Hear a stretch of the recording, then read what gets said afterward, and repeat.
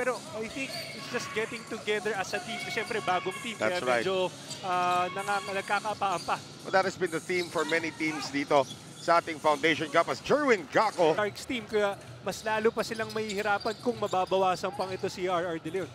Tumbling breaks the press. Varilla sa poste. Jerwin Gaco carving space and scoring again. Well, parang that was Lost his balance and that will be a turnover. Alvarez, nahanap si Varilla, spotting up inside to Gaco once again. Nakawala na naman.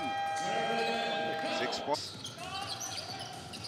Alvarez pulls up for 3. And another offensive rebound. Gaco is 4 for 4 to begin this game. well, parang hindi hirap, parang walang kahit. That time by stumbling. Alvarez pulls up from 14. And another follow-up from Jerwin Gaco. Parang walang kahirap-hirap. Offline sa kanyang tira.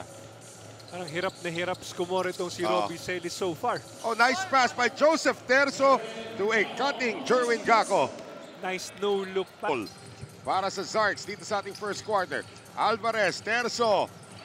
Gaco creates space and he will score again. And what a way for... 40 na kailangan habulin dito nitong kupunan ng Zarks. Under 4 minutes to play in the third. Gaco extending his range. Gaco Natics with the... Hindi siya nalos dun eh, no? Talagang nagawa niya ng paraan. Ito na naman, Jerwin on the attack. Ang simple ng fast break nitong Tanduay.